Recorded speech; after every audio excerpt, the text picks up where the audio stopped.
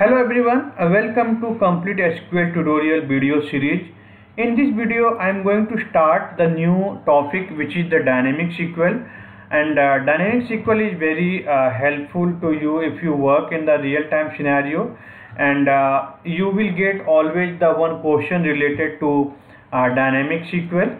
So I will discuss in the detail what is the dynamic SQL, and in the next video I will discuss about the example of the dynamic SQL, how we can use the dynamic SQL concept in the real-time scenario, and also I will discuss how you can use the dynamic SQL in the store procedure.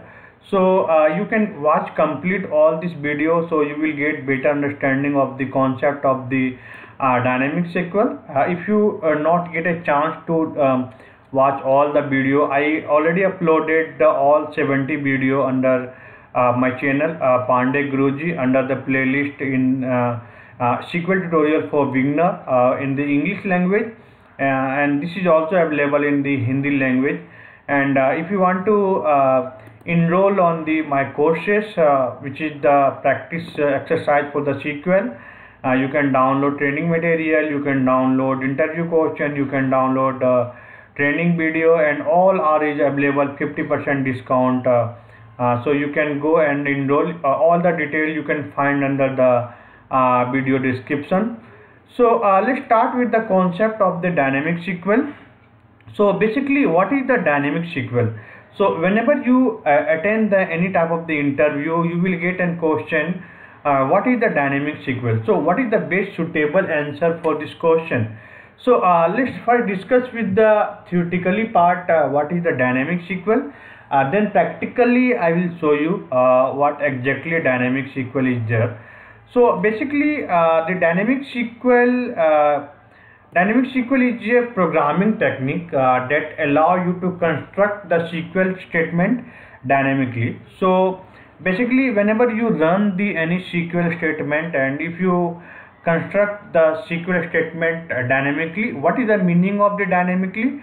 Dynamically in the sense any of the value is not hard coded. Okay, you can pass the value dynamically.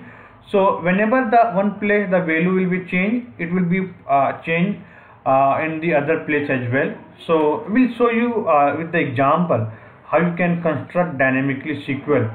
And it also allow you to create more general purpose and flexible SQL statement because the full text of the SQL statement may be known at complication.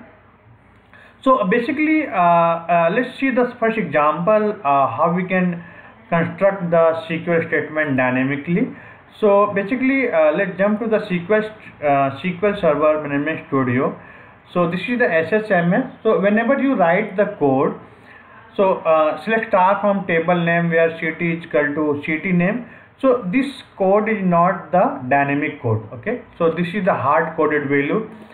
You hard coded the value. If you hard coded the star means all the column name here. So if you construct dynamically, you need to be use the dynamic SQL.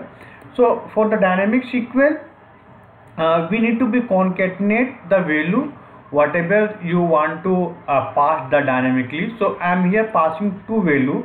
One is the column name, second one is the city name. Okay, so I am declaring one variable SQL command.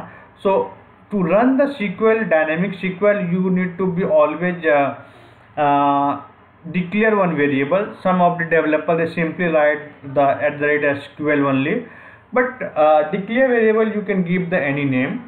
And a data type should always varchar or varchar, and the column list and the city, I am setting the value here. Column list is equal to I need the address ID, address line, and city, and the city is equal to whatever the city name is you want to provide here.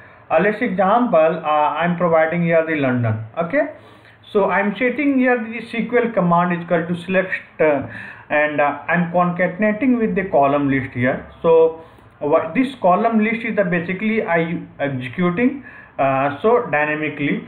So without dynamic, if you want to write the same code here, so just you need to be use the select star from select column name. So you need to be passed here in the second window the column name address ID, address line city from person dot address, where city is equal to whatever we have the London. Okay, so if you pass the London, you will get the all the person address which is the belong to London. So if you execute, you can see 434 record is populating. So this is not the dynamic, this is a simple query.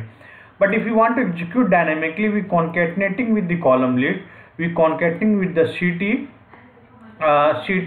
and then we executing the command. So if you run this code, you will get 434 record. So within the second only it got executed. So dynamic SQL is also best for the performance wise also.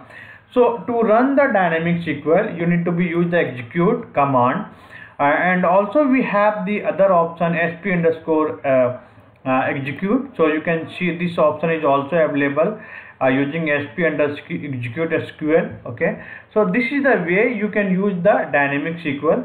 So the next question is coming to the mind that why we use the dynamic SQL. Okay, why this required? This code we can, if I write the simple also like this, then why you write like this? So this question I will answer on the next video. So, okay, so why the dynamic SQL required? Without dynamic SQL, why we cannot go? Okay, so this question I will answer in the next video, which is the 72 video. So keep watching, and if you not subscribe to my channel, please hit and the subscribe button, and please I'm requesting to everyone, please hit the like of the video as well. Okay, so thank you so much for the watching this video. I will meet again next one. Thank you.